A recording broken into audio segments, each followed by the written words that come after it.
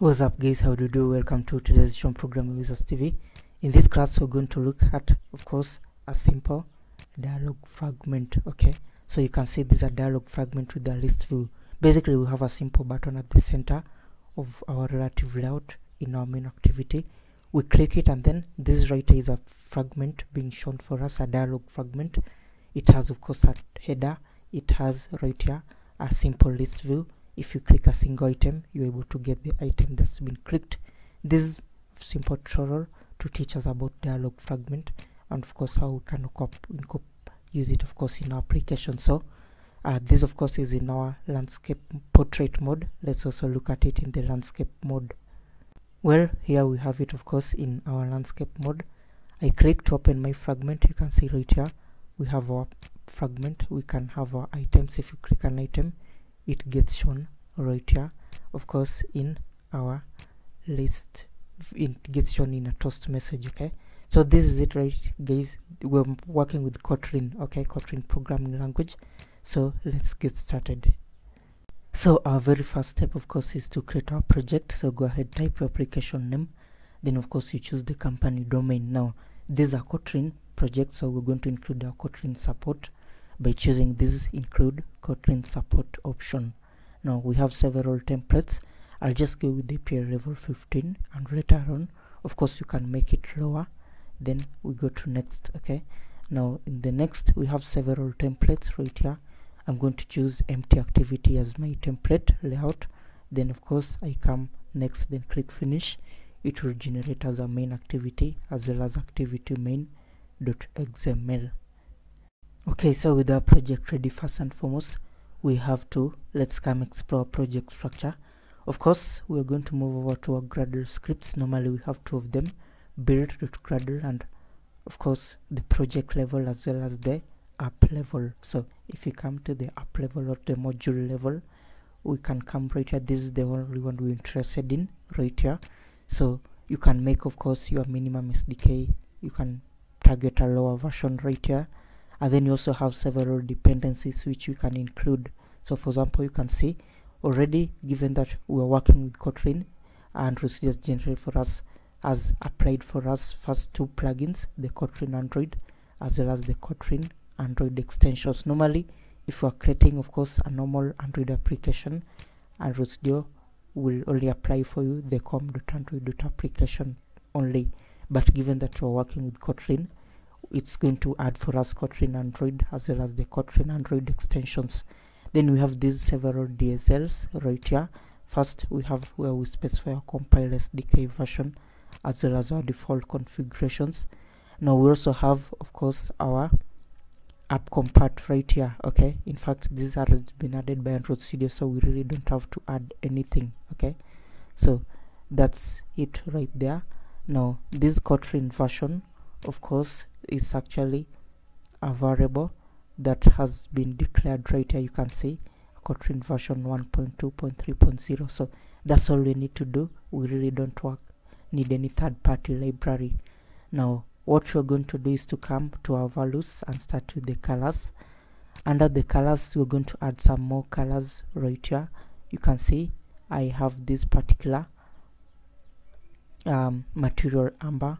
Okay, these several material design colors, have added them alongside the normal color primary, dark and color accent.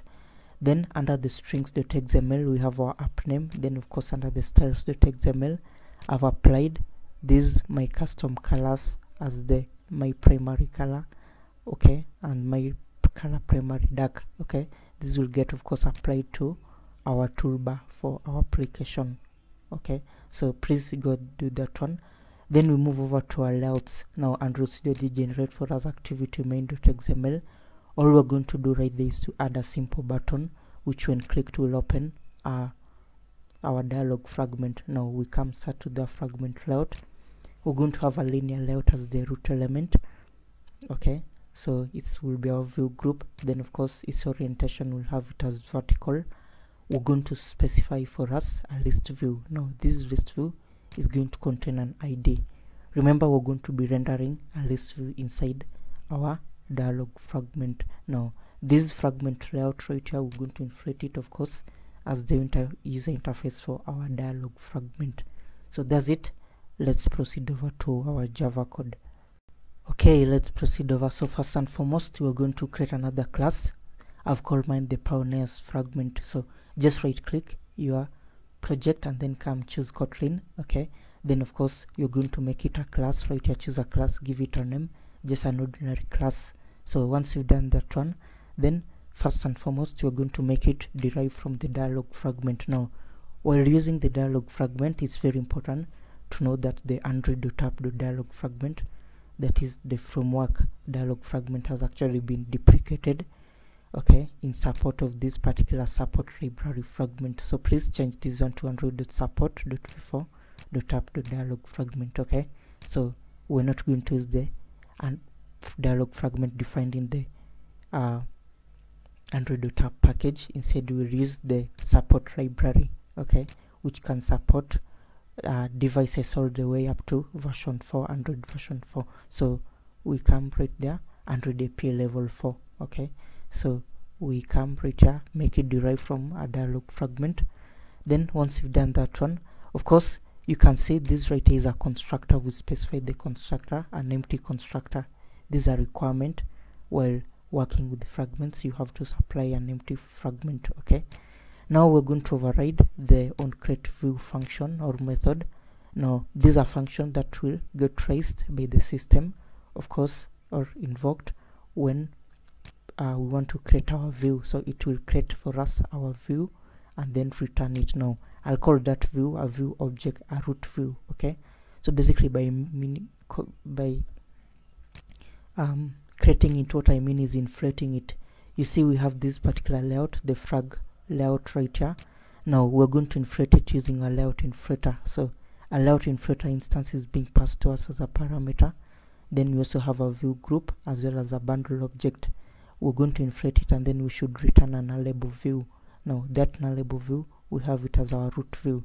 So we come right here, var root view, then inflater.inflate, and then we go ahead and inflate that particular frag layout, basically converting it from a layout into a view object. Having done that one, we're going to create this simple array. Now this array is going to hold for us several pioneers. We use the array of function to construct our arrays. As you can see, these are arrays. okay, we have data inside it. okay, right there. So once we have that one, we're going to come and then reference our list view. So my list view, we're referencing it from our frag layout. That's where we did define it. You can see we have it right here. The ID is my list view, so we reference it and then make sure we cast it to a list view using the as operator. So having done that one, we're going to have set its adapter using the adapter property. So my list view dot adapter, then we instantiate our array adapter by just invoking array adapter. We'll pass in this activity property. This activity property will give us, of course, the main activity which will host this fragment. Now fragments are also normally called the sub activities. You need to host a fragment in an activity. okay, so this dialog fragment, it must have an activity to host it. So yeah, we pass that activity reference right there. Then having done that one, we're going to come right here, pass the layout, okay, for the layout simple list item for our simple list view, and then of course the pioneers, which is our array. So having done that one, then we're going to come right here and then set the title for the fragment, for the dialog fragment. Then listen to the click events. okay, so an adapter view right here will be passed, and then of course a view object, and then the position, and then of course this right here L, which basically is a long for our ID. And then what we're going to do, okay, so if you click a list view item right here, okay, we're going to use the position to retrieve the current item from our pioneers array and then show that current item in a toast message. So that's how we do it, of course, in Python. Then of course we return our root view. okay, so this right here is our pioneers fragment. Let's continue over with our main activity. So here's our main activity.kt. First we have the class main activity is deriving from the app compare activity, which is a support library. So this will allow the APIs that we use from this class to be compatible with Android API version 7 and above and later. So what we're interested in is to override this onCreate method, a method that will get traced when activity is being created. Okay, so overriding it, it will receive a bundle object which will be used to save the instance state of our activity. Then we're going to pass that saved instance state to the onCreate method of the superclass. The superclass of this main activity in this case is our app compat activity, and at that time compat activities is further deriving from the fragment activity. So we'll use this set content view to inflate our activity main layout. Okay, basically turn it from a layout into a view object so that we can use it as the content view for this activity. Then we're going to have this particular open fragment button. We reference it using find view by ID. This will return as a view object which we cast to a button using the as operator. Having done that one, we're going to retrieve the support fragment manager. Now this is a property of our app compat activity, so we're just going to hold it in this particular FM, which is to represent our support fragment manager. Having done that one, we're going to instantiate our pioneers fragment. In Kotlin, when you're instantiating, you just apply these ones, these brackets, and that's it. It will instantiate for us our pioneers fragment. We hold it in this pioneers fragment variable. Then we come to our open fragment button. We listen to its click events. When clicked, what are we going to do? Well, this is what we're going to do. First, as you can see, we're overriding the onClick method is taking in a view object. So all we'll do is to invoke the show method. So pioneers fragment.show, and then we pass in our fragment manager or support fragment manager, and then we can give it, of course, a tag, any tag. Okay, just a string that can identify that one. So that's all we need to do. And then once we've done that one, then proceed over, run the application by clicking run if you have your emulator on, or you can go ahead and then build the APK, then drag to your emulator device. So that's it. That's all we have. It's that easy.